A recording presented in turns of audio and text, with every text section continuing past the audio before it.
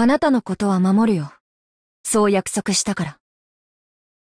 ただ、これらの紙に書いてあることは、全部理解するにはちょっと時間がかかるけど。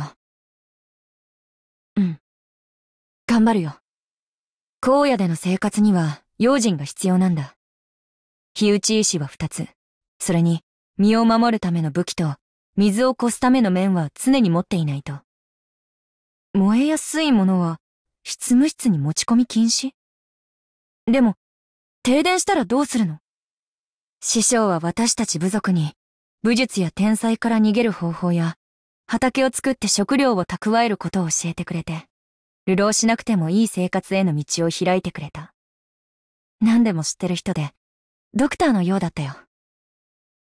私はそういう人には慣れっこないけど、あなたたちをしっかり守って、もっとたくさんの人を救う手助けはできるよ。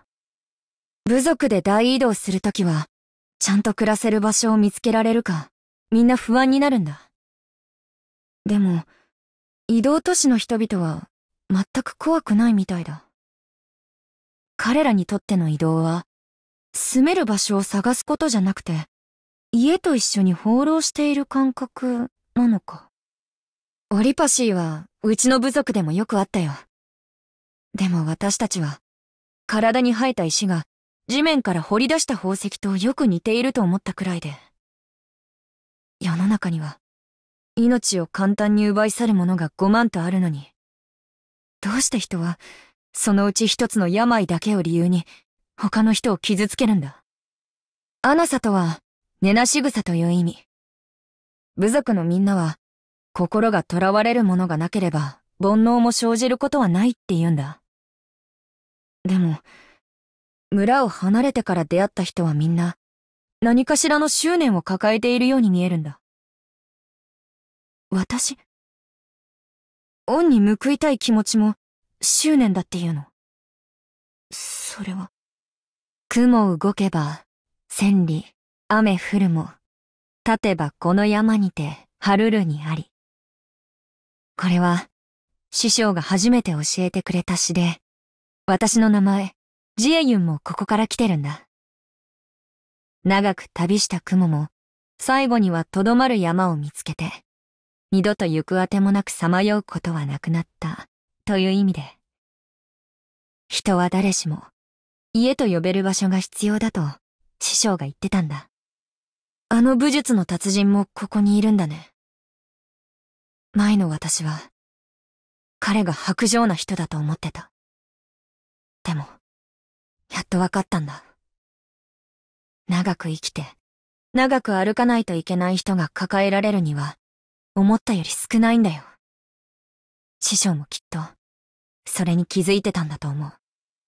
時々、遠くの天才が去った後に、澄んだ夜空が見える。風がどこまでも遠くに走っていって、星はまるで、手で触れられるくらいに近く見えるんだ。焚き火をすれば獣は近づいてこないし、歌うことで寒さも紛れるんだ。荒野は危険だけど、怖くなんかないんだよ。ドクター、もう休むの？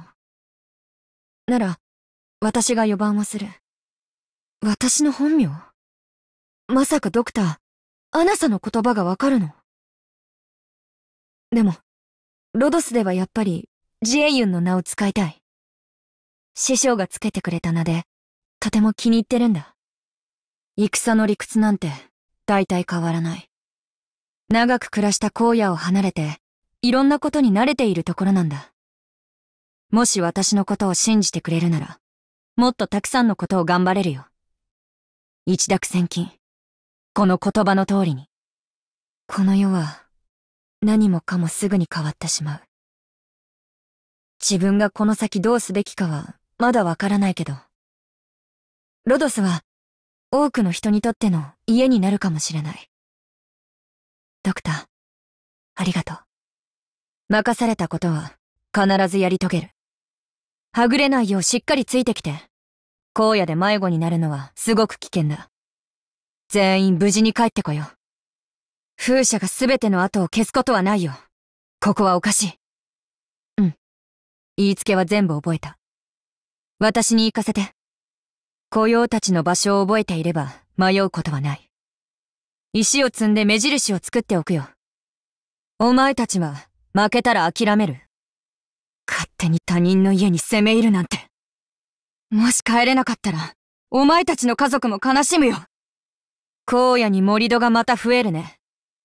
すべてが風車に埋まったその時、彼らを覚えていられる人はいるかな。ドクターのような技量を身につけることができたら、きっと、部族のみんなの家を守れるね。どんなことでも、重要なのはできたかどうかじゃなくて、逃げずに向き合ったかどうか。それから、全力を出したかどうかだって師匠が言ってた。ドクター、私たちは十分に戦ったよ。安心して。来た道は覚えてるから、撤退はまだ間に合うよ。暗いところでも頑張ればなれる。明かりがついた。気をつけてドクター。こっちを狙ってる獣だと勘違いしちゃうから。ドクター、あなたの足音はわかるんだ。アークナイツ。